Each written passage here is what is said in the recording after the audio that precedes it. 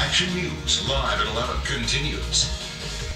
You can run, but you can't hide. That's Contact 13's message to the president of Sun City Anthem's HOA. We recently inducted him into our HOA Hall of Shame. At first, he dodged questions from Chief Investigator Darcy Spears, but she didn't give up. Instead, she tracked him down and demanded answers. Hey Jack, I'm Darcy Spears from Channel 13. We've tried reaching you a few times. Can you talk to us about what's going on with the fence? Sun City Anthem HOA President Jack Troia still doesn't want to talk about what he and fellow board members are doing to Doris Vescio. I'm just so upset today with this that it's hard for me to talk.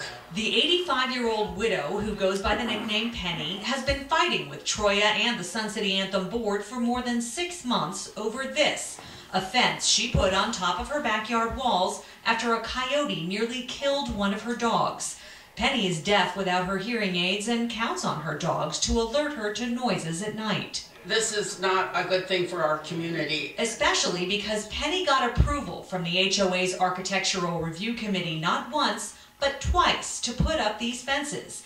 8 months later, they told her to take them down because they claimed the contractor violated community rules by making them too tall. She was also fined $100 a week by the board. After our investigation began, she made one final appeal. I thought maybe that we were going to be able to have some reasonable, sensible answers, and that the fines would be waived and I would be able to keep my fence, but that's not true. The board did waive her fines and voted to let her keep the fence, but only for 2 years. Then Troia called her in for a meeting after our Hall of Shame story aired. How were they explaining why this makes sense, this 2-year stay of execution?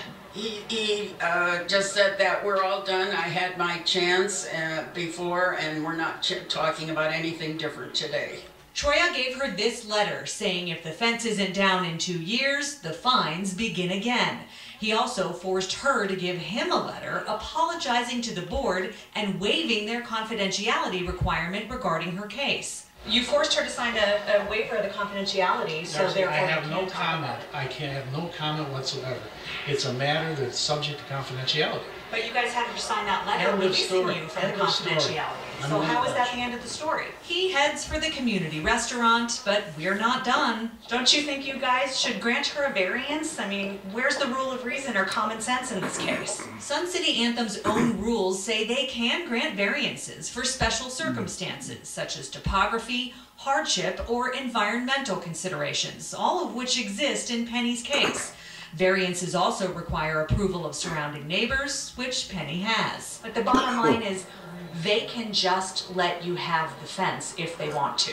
They could if they wanted to, but they have voted negatively on that. It's over.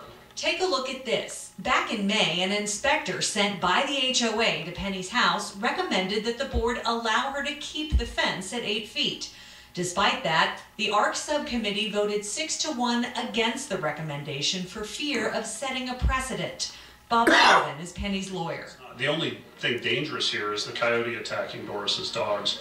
There's no precedent value in granting a variance. By definition, that's what a variance is. 12 other homes in Sun City Anthem have fences higher than the 6 feet community rules allow. But on Penny's, they won't budge because it might mean admitting they were wrong when they approved it. They're more focused on their own egos and looking good, and less concerned with the good of the community and the safety of homeowners. If you feel so strongly about your decision, why won't you stand behind it? That's the way they play the game.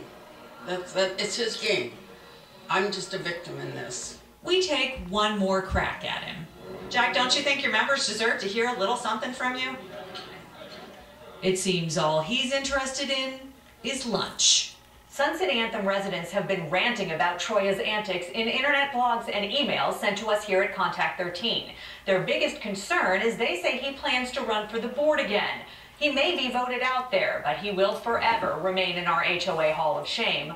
On a side note, Contact 13 just learned that the Sun City Anthem HOA board has much bigger things to worry about right about now than a few feet of fence. They were just audited by the IRS and told they owe more than $1.3 million in back taxes and penalties on money they collected from residents and kept in a surplus account. Darcy Spears, Channel 13, Action News.